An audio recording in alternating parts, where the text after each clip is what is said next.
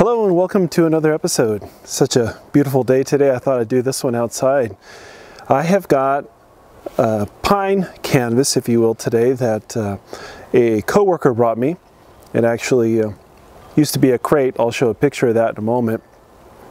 And today I'm just going to have a little fun. I want to try and do a little bit of kind of a crazy sky using wood dye. And I'm going to try something I've never done before. And so join me for my experiment if you like, and we'll see what happens.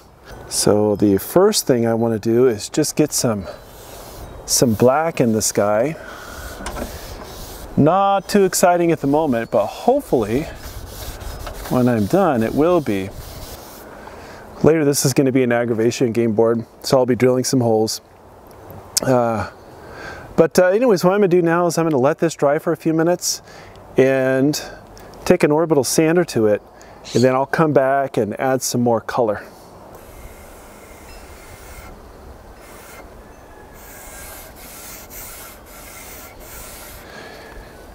Get into some orange now.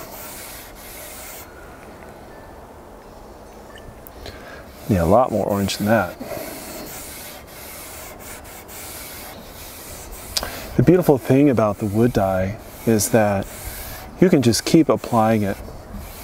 Wood stain, you can only apply so much, and the wood reaches its saturation point. With the wood dye though, you can just keep adding it to make it darker and darker.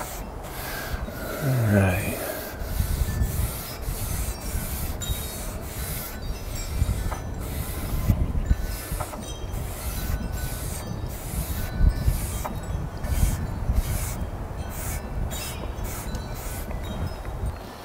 Okay, a little higher up in the sky, I'm going to use some of my blue dye, and let's see what we can get going on here.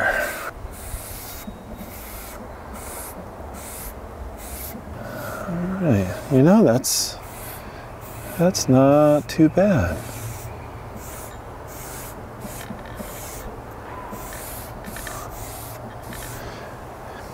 Okay, I'm liking the colors, but I think I want to ease up on the black here, so I'm just going to take a little sandpaper, 220, take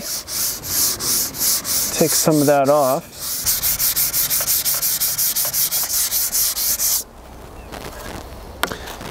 and just like that we sand the devil out of it, like Bob Ross would say. Oh no, that was beat the devil out of it. Okay, let's add some more color.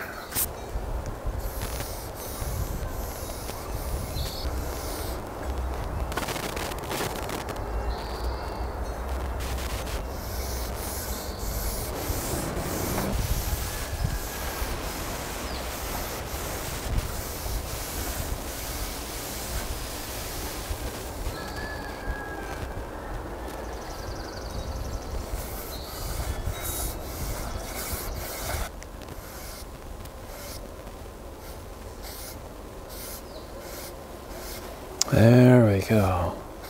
Now we're getting some color. We're getting some life to this thing. And the beautiful thing about a wooden canvas, if you will, is that if you don't like it, well, just break out the almighty sander and zip it off. New canvas. Okay.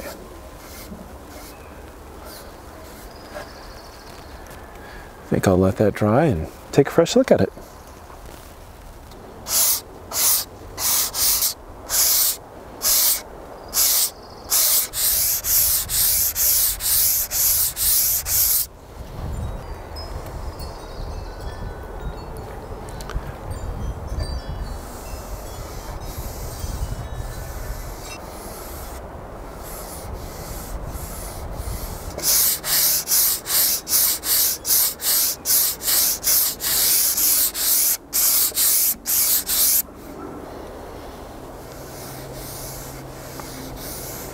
Oh yeah,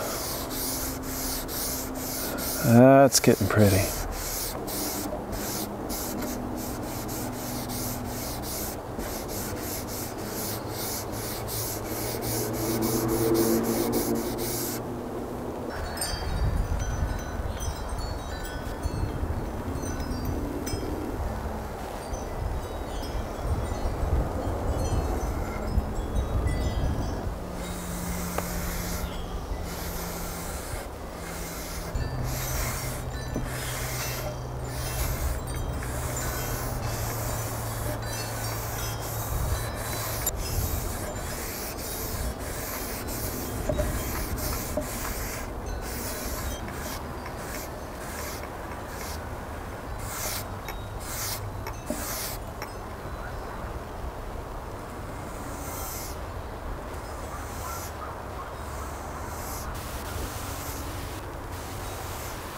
Maybe we've got some distant mountains in the background here.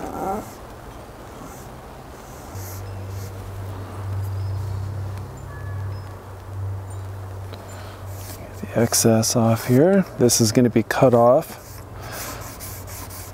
So, there we go. And it gives the indication of some mountains far off in the distance.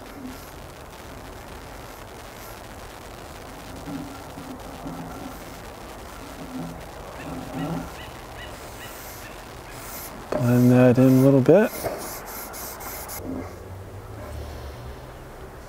Tell you what, yeah, a little bigger one there.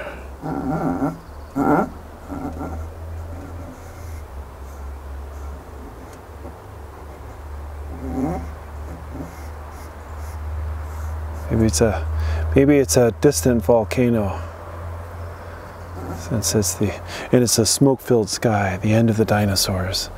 I don't know.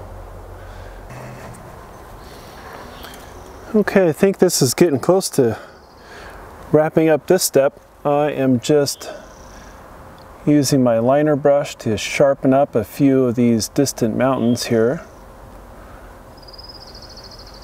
Make them look maybe a little more volcano-y.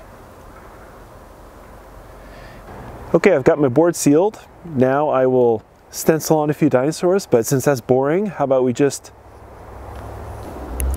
Voila! We have, as Bob Ross would have said, happy little dinos.